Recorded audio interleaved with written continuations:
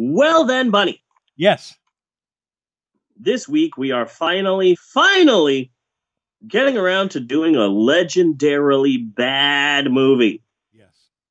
A legendary film in the annals, in the anuses of bad film history. But before we get there, a quick word on bad movies from a bad movie historian whose name is me, Uh-huh. because it's me, is why.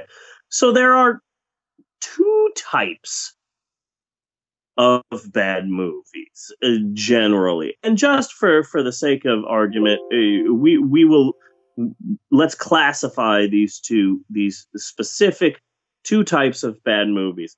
So we'll call the two types of bad movies type A Uh-huh. and type skull fucking asshole shit rag. Okay. So Just to say, just so we have some kind of a handle. yeah. Just to make it easier for the listening audience. Yeah. There's two types of bad movies, type A and type skull fucking asshole shit rag. Yeah. So type A, these are the bad movies that are really fun to watch. Plan 9, The Room, Manos, with Mystery Science Theater. These are bad movies. Sure, but there's something really fun about them, you know. It's bad, and yet it's also a pleasure to watch. That is type A. Well, it fits in a whole class of kind of things that you can enjoy. You can enjoy a bad movie, okay? And you could like hot sauce, you know? Yeah. So Both because they're kind of bad, you know? yeah. So that's type A. Now let's talk about the other type, which I have dubbed type skull fucking asshole shit rag. Just to be clear, not bag. Okay? Yeah. I mean skull fucking asshole shit bag. Now that just sounds silly. Yes, it does. Skull fucking asshole shit rag, or SFAS for short. SFAS. Suffice it to say. Yeah. These are the movies that are just bad. There's nothing really fun about them. It is not a pleasure to watch. In fact, watching it is just a chore. Yeah, and these tend to be your money grabs. Yeah. So, all of the Transformers movies, Titanic, some people might say Batman and Robin. And, watching these movies is a chore or homework or a painful marathon of endurance. Guess what this week's film is? Type A! Yeah. Or type Sufface. Yes.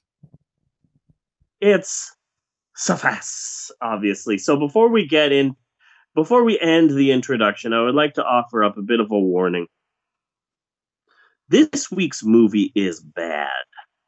Yes, but not bad in the sense of, oh, this will be fun. Me and my buddies will get together and we'll have like a few beers and we'll make fun of it. No, this is real bad. This is really, real bad. This is deep hurting. Yes.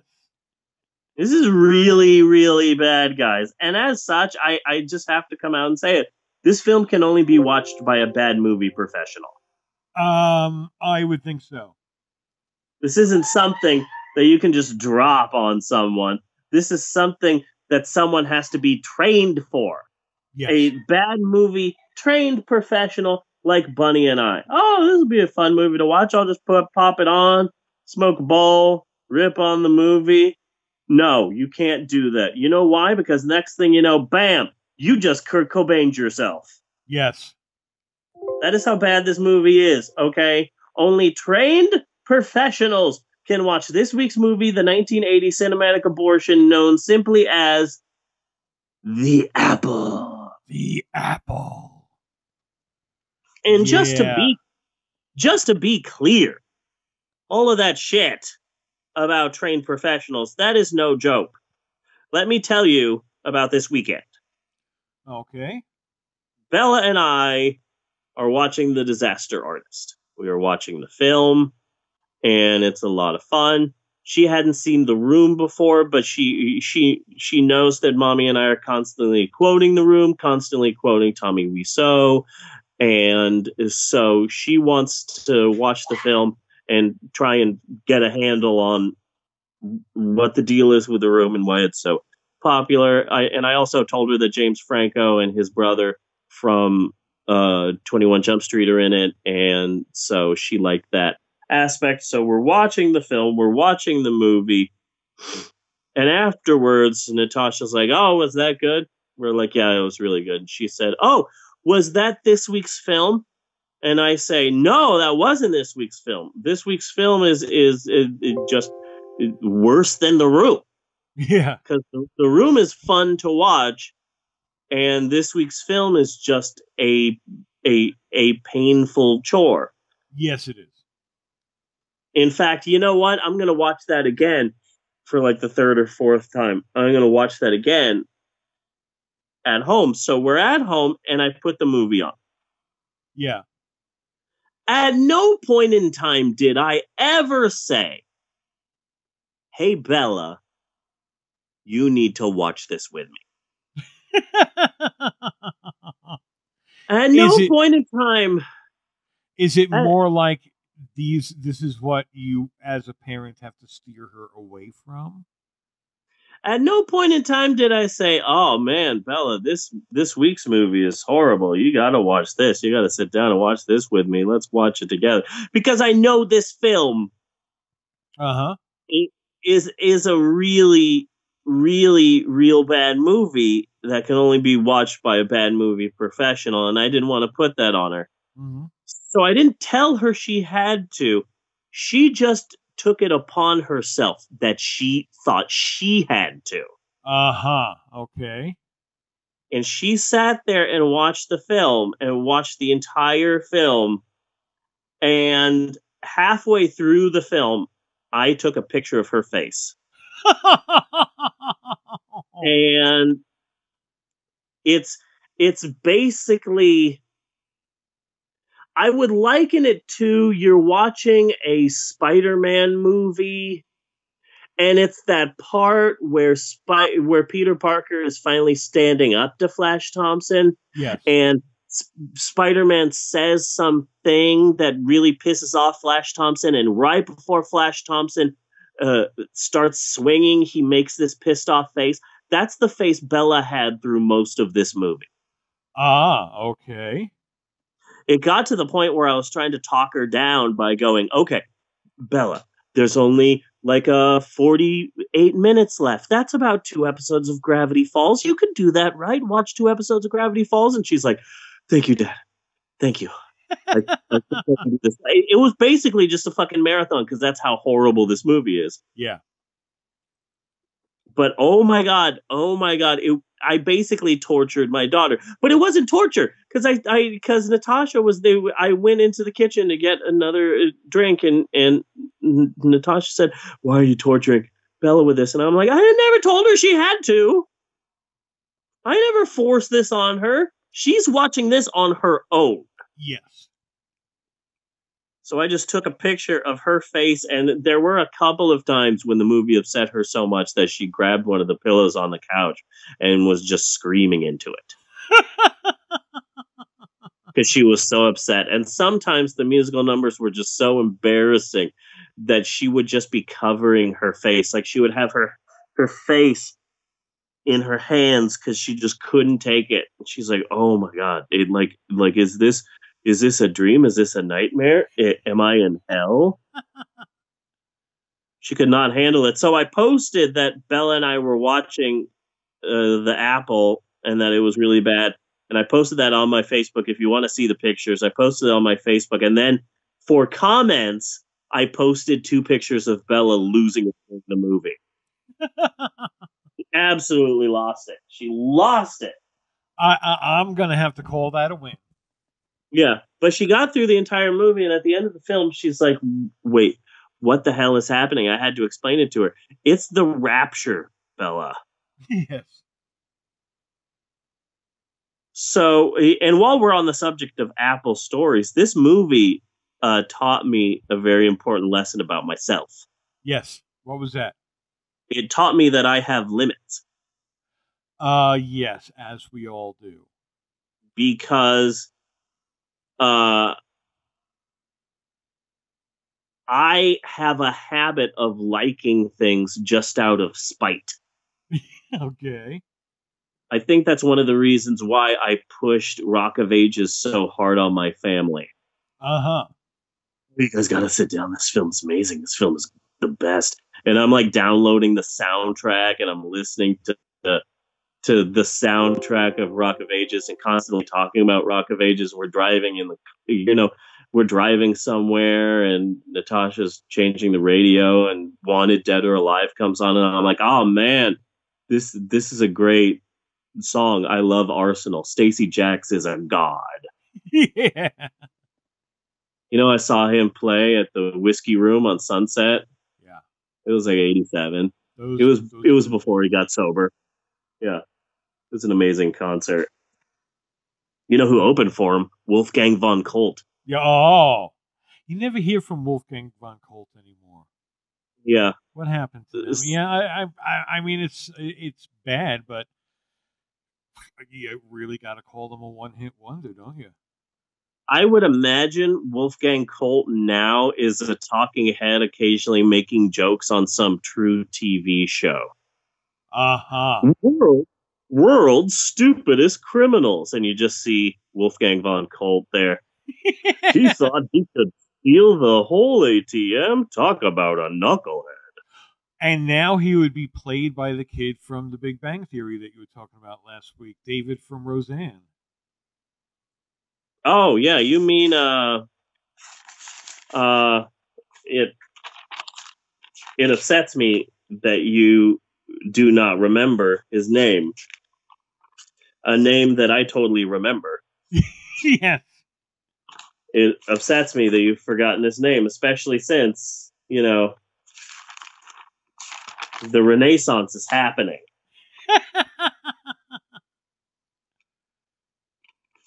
Square dancing. I keep wanting to say Jared Padalecki, but that's just because of freaking Supernatural is on right now. But it's something very similar to that. Yeah. It's not Jared Padalecki, but it's... Johnny Galecki, the Galecki-sance. Johnny Galecki, yes. Johnny Galecki.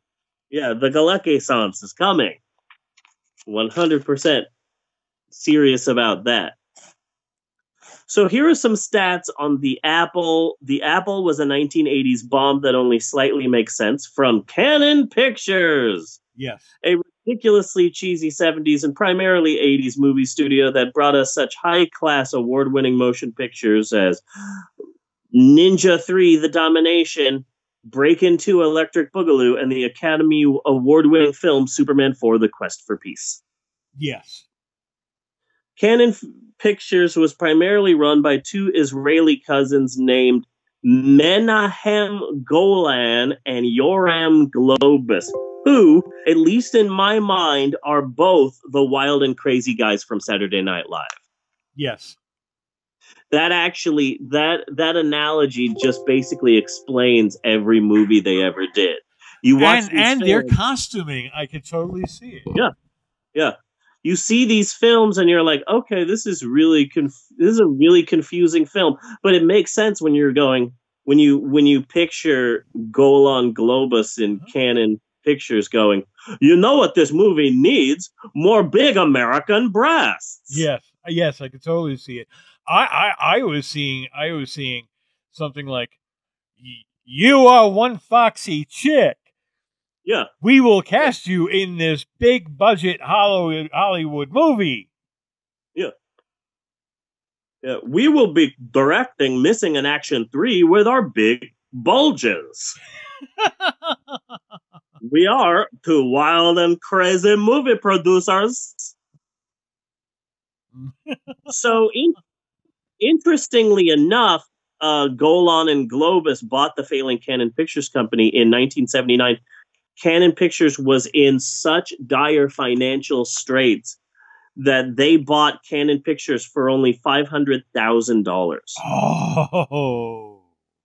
So interestingly enough, the story of the making of the Apple starts actually way before Golan Globus gained control of Canon Pictures. So the story goes, in 1975, an Israeli rock star named Kobe Recht Okay. signed onto a major label, but the experience effed him so bad. And it's this major label, and the head of the major label is just such a freaking douchebag, and it's just such a horrible experience for him that this Israeli rock star Kobe Recht and his wife immediately started writing a musical play about his experiences. Okay. But his version was set in the future and it was real Orwellian. He described it as 1984 with disco music. All right. Which you So- can describe this with. Yeah. But so by Well, you would have to add for dummies. Yeah. So by 1977, they had written a musical play and had recorded a crap ton of demos. I think there were 17 demos. Originally, it was going to be a stage concert musical thingy that was in Israel. All the songs were in Israeli. Yeah. But they were like, "Oh, this is too much. This is too expensive. There's no way that we can do this. It's like a stage play. Like no one would afford to be able to do this big, huge play that we've written." So, wondering what to do with their play, it turns out that Menachem Golan, who was a director at the time, a fairly successful director, he was in town. So they meet, they discuss. I'm assuming they had a nosh. Yeah. And boom, the idea came into fruition. We're going to make a movie on your musical. So in 1979, Kobe Recht and his wife and Menachem Golan moved to LA and they start working on the play. So while they're in LA, Golan gets the script that Kobe Recht has already written and he rewrites the script. And then he rewrites it again. And then he rewrites it again. Yeah. And then he rewrites it again. He ends up writing 6 different copies of this script. He completely removes the 1984 aspects, just completely fucking removes so much of what Kobe Recht has written. For all we know, Golan completely fucked with the possible good script that Kobe Recht wrote. We don't know. Yes. So basically, the entire movie is, in my mind at least, this entire film is what a rich and possibly coked up Israeli man thinks is cool. Yeah. That really does help put the film into its proper context. Yeah. You know? This is what, like, a overweight, middle-aged Israeli man with way too many gold chains thinks is cool. I would have to agree with that assessment. Yeah. The film was shot entirely in West Berlin in 1979, which really does give it like a weird, creepy aspect. Yes. And it was released in 1980. Originally, the script was heavy on Orwellian, futuristic, dystopian, whoozy what's it yowzers. And then Golan comes in and rewrites it into a very, very heavily religious, biblical allegory. In the original script that Golan wrote, huge portions of the script were set in heaven, where our Adam is created and he lives in heaven with angels and apparently dinosaurs for some fucking reason. And there's 2 musical numbers in heaven, and that's how the movie starts out. Like the first 10, 15, 20 minutes is all in heaven. And there's more scenes that are filmed that are in heaven. And then eventually God sends our Adam to earth to meet his Eve. But Golan ended up cutting a shit ton of the biblical allegory crap because he wanted the film to be, quote, more acceptable. Yeah. So you mean to tell me that this is the more acceptable version of the apple? The more acceptable cut, yes. So the film makes you really curious, doesn't it? Yeah, really makes you think, like, what was in this before that this was the stuff that you left in? Yes. The film was a huge bomb, and I've got some reviews. Okay. The Mountain Express newspaper called it, quote, truly the strangest sight your eyes have ever beheld. Yeah. The Movie Report, this one's my favorite. The Movie Report said, quote, if you believe in God, be prepared to question his existence. Because basically no loving deity would allow this film to happen. Yeah. Slant magazine called it noxious. Every song in this goddamn movie sucks. Oh, so I forgot my point earlier. So apparently I have a limit. There are some things that I like out of spite. So Bella hated this movie so much that I started spiting her by singing the opening number over and over again to her. Oh. Just like Bella. With Freaks. Yeah. Hey, Bella. B! I am! There ain't no good! There ain't no bad! So I downloaded the opening song, and I put it on my phone, and I heard it maybe like 2 or 3 times until I'm like, I tap out. I can't do this. Like, even I have limits. Like, I never thought I'd say this, especially since I'm currently rocking out to A Freak Like Me Needs Company from the musical Spider-Man Turn Off the Dark. But apparently even I can't rock out to music from the Apple. Yes. Apparently I have a limit. So this film taught me a good thing about my limitations. And also just the fact that I like things just to piss people off. That says something, but I'm not sure what. Flavor Wire said that this film was, quote, the product of a singular, insane vision, unperturbed by any notion of good taste, good sense, or good storytelling. Yes. And I would have to agree with that as well. Yeah. Here are 2 of my favorite quotes. Isabella Galindo was quoted as saying, I hate it so much. This movie is my own personal hell. If hell is torture, then my own personal hell would be having to watch this film over and over again. Yeah. Unquote. And my favorite quote, Bunny Williams with the Pope on Film podcast said, huh. You want that now? Yeah. I thought you were going to pull from a previous podcast. I was excited to hear what I was going to say. No, we don't have a historian, so it's just so fucked up. It's just it's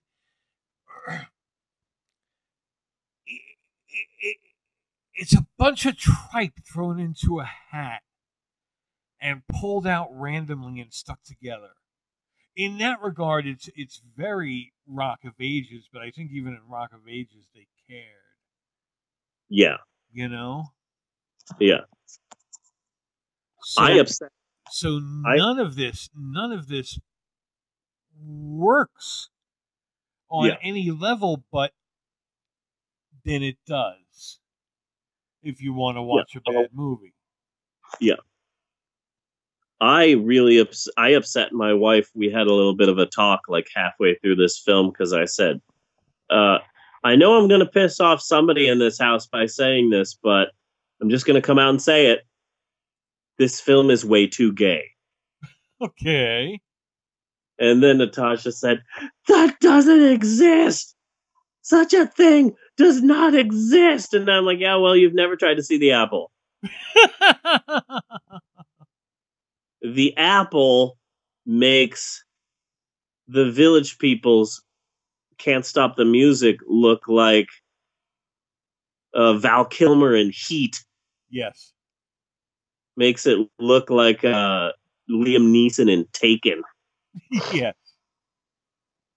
Makes the Village People look like the movie Dunkirk. Angry, badass guys going into war. But here's the thing, okay? Here's the thing, okay, Bunny? Yes. Okay, Bunny? Hear me out.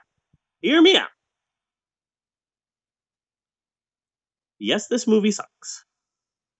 Yes, it does. Okay, Menachem Golan was quoted after the movie bombed. He was quoted as saying, "quote It's impossible that I'm so wrong about this film. I cannot be that wrong about this movie. They just don't understand what I was trying to do." So okay. So I started thinking about that, and that's when it hit me.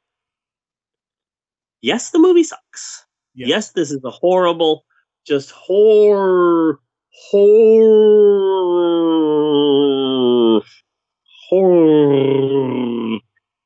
The thing goes. So the movie is horrible, but like there's a little like thing in my gut that tells me that the problem with this film is just that it came out in the 80s. Yes. If this film came out in 1976, 77, 78, it could have had a chance. Yeah. Around Godspell or something like that. Yeah. But this movie came out when people were starting to play Pac-Man and play with Rubik's cubes. This movie should have come out when David Bowie is putting on makeup and pretending to be a spider from Mars and getting a blowjob from Mick Jagger. The Apple should have come out when the Rocky Horror Metcalf Gun. There was a Metcalf Gun Show commercial. Nice. That is an old take. Metcalf Gun Show. The Metcalf Gun Show. I remember it actually. Apparently, the Metcalf Gun Show is back. So this film just came out at the wrong time. This film needed to come out when disco was still a thing. If this film came out 76, 77, 78, it could have had a chance. People would have saw this film and go, "Oh yeah, no, this is kind of fun. I like it." But it came out in 1980. This film can't exist within the 80s. Yeah. There's just no way. I completely agree. And that's it. That's the problem with this movie, is that it's out of everything about it is out of place. So yes, they would look good if like Xanadu was still a thing and Olivia Newton-John was still a thing. But they're not. Yeah. So fucking good. Oh, I'm glad that you liked it. And I was trying to do plot twist. Wasn't glad it was kind of. Just to be clear, I was doing the force on you, and I wasn't mimicking grabbing your beautiful butt. To grab my ass. Yeah. Don't lie. You ain't got a lie to kick it. I'm confused as to what that means, but I'm gonna just take it at face value. This film just came out at the wrong time. Yes. That's the problem. You can't That's really a big problem with it, yes. And for a religious analogy that you have taken out, you really quite haven't. Yeah. You can't release a campy 70s disco musical at the end of the year 1980. Yeah. Like, oh no, you're already done. You're already done. Big shock. So yes, in a way, it wants to be a midnight movie like Rocky Horror. Yeah.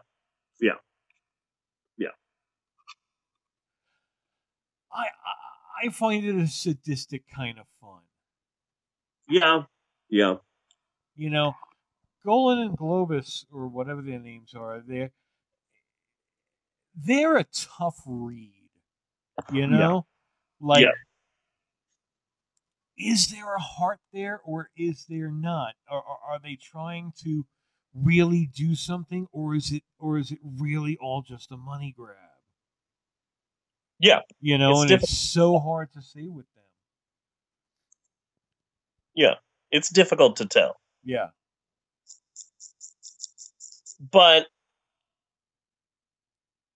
I will say that I watched this film this week and I hated it. Last week and I hated it. And then I watched it with Bella and I had fun watching it with Bella because she hated it. Okay. And then I watched it again by myself and it was and I hated it. So it's one of those things where it's like I hate it so much, but I will love forcing it on someone else. Well, it's like a paper cut. You know? It hurts, but you kind of have to keep fucking with it. Yeah. You know?